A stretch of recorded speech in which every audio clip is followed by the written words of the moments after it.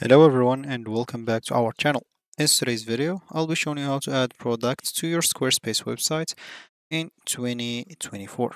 Of course, whether you're launching a new online store or just adding some new items to an existing one, in today's video, we'll guide you through the process or a step-by-step process. So by the end of this video, you'll have your product listed and ready for customers to buy them through your website. So make sure to stick by, let's dive right into the video and simply let's get started. Before we start with this video, make sure to watch us from now till the end so you have full experience. First, you'll need to go and open a browser. For me here, as an example, I'm using Brave. For you, you can use whatever you want. Go basically, of course, to the URL section. All you need here to do, just type squarespace.com and hit the enter button. Of course, if it's your first time, you'll be taken to this website. As you can see, the same website. So click just on login to log in into your account if you have an account. If you don't have an account, click on get started. And if you have like a Google, Apple, Facebook account, you'll be able to go and create or even log in an account with it if you don't want to go through all the boring steps of creating or even logging into your account. So once you're logged in, you'll find yourself here, basically on the account dashboard right away. So we'll need to go and first of all choose like a website that you would like to add products into. As an example, for me, I'll choose this one. Of course, for you, if you don't have a website yet, you can simply just go here, click on create a website. You'll be able to create your websites. If you need some aid, I've already made some videos about it. You can go and check it out. I've made even how to create a website using AI if you want to go and check it out as well. So for me, as an example, here I'll just go to this specific website and I'm going to choose it. Here's an example. I'll find my website. Let's just see if we scroll down. Example, I have here some plans, subscriptions. Let's see if I have a store. Yeah, I have a store, so I'll just go and click on that store and see an example. So yeah, I have some products in here, but as an example, one product with $0, nothing to do, right? So we would like to add more products.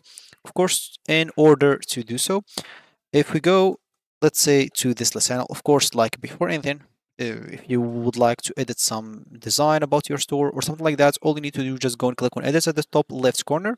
Once you click on it, of course, you'll be taken here. Here you can start editing whatever you want on your website. As you can see, like multiple stuff, like add some sections, add some products, change the color, do whatever up to you. Of course, after that, if you want to add your products, just go to this list panel, basically click on marketing in here. Here, of course, if you want to market like the product that you already have, like if you want to share them on social media, as you can see, if you want to give your visitors like a way to subscribe, import some existing email subscribers, and a lot of other stuff. But for me, as example, I'll just go here again to selling. Once I click on that, as you can see here, I'll find this products option, or even here on this list panel as example. So it's up to you to choose whatever suits you, this or this. Once you click on it, as you can see on this one, they'll tell you what you want to sell. So your product type determine like certain product settings and features. Do you want to sell a physical service products, as example, maybe a gift card, member sites, video on demand, or download, course, blog, whatever you want in here. As you can see, a lot of options. If we go and click in here in products, as you can see, it will be a little different. Here you'll find the product that you have. As you can see, some physical, some services, some downloads, and even some gift cards. And you can add whatever you want. For me, as example, I'll just go here and add a download. Well, why not? I'll click on add the products. Of course, if you don't want to add this, you can simply import this from wherever you want.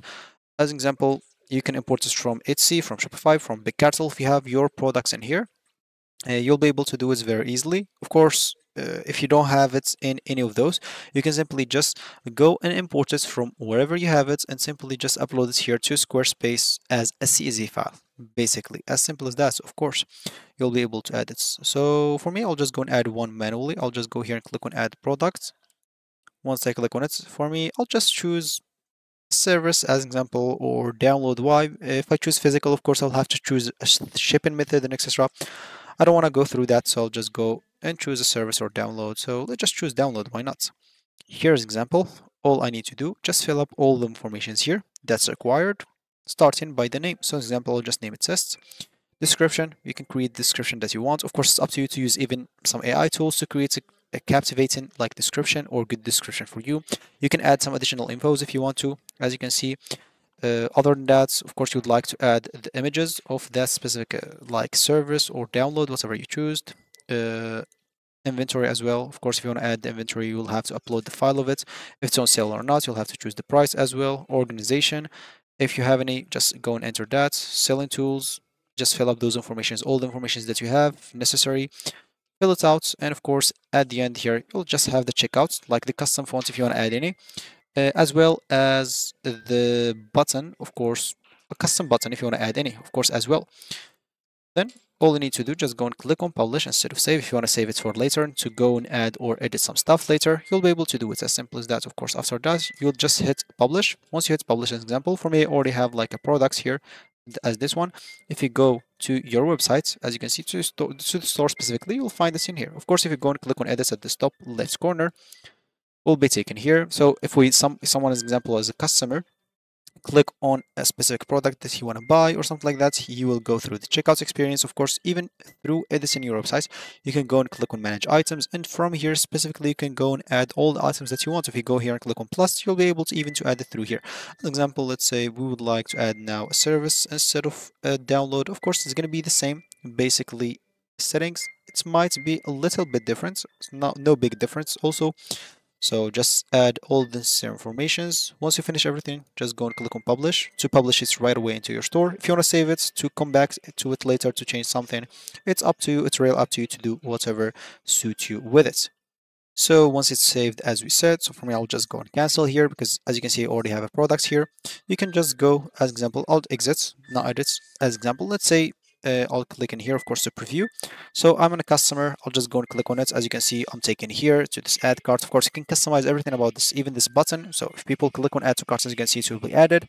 Then you can go to the carts from here. Once you go to the carts, of course, you can go through checkout. Just click on checkout to go through checkout experience. Then here, you'll have to start filling up your email, your payment information, then review everything. And if you're sure, click on purchase to purchase. As you can see, because this is $0, they'll not ask me like an example to pay something. So it's really up to you, of course, to add whatever suits you, then publish it to your store, and you should be good to go after that. And that's going to be it for me today. Thank you for watching, and I'll catch you in the next video. So goodbye.